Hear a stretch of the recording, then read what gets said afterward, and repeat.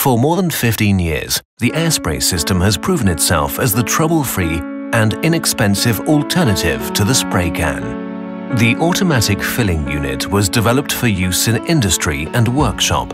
It's the only device to allow filling of the airspray can with product and compressed air in one pass. The automatic filling unit does not require an electrical connection.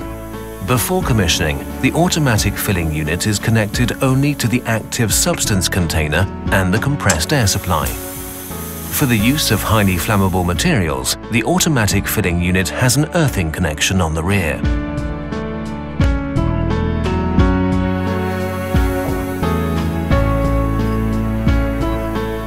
Different spray sets are used depending on the product. In order to avoid mixing up and to fulfill the statutory requirements, a product label is applied that contains all the important information on the product.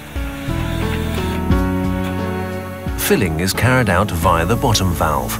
To this purpose, the airspray is pressed into the red active substance air tapping point. The filling process takes approximately 6 to 8 seconds.